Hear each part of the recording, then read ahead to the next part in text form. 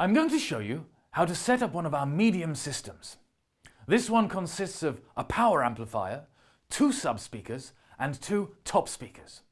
Firstly, you need to take the outputs from your mixer or CD system, which look like this, and plug them into the inputs on the amplifier, like so.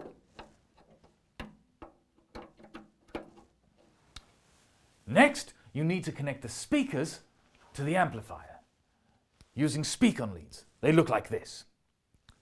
Take one speak-on lead and plug it into one of the outputs, and then connect the other end to the sub.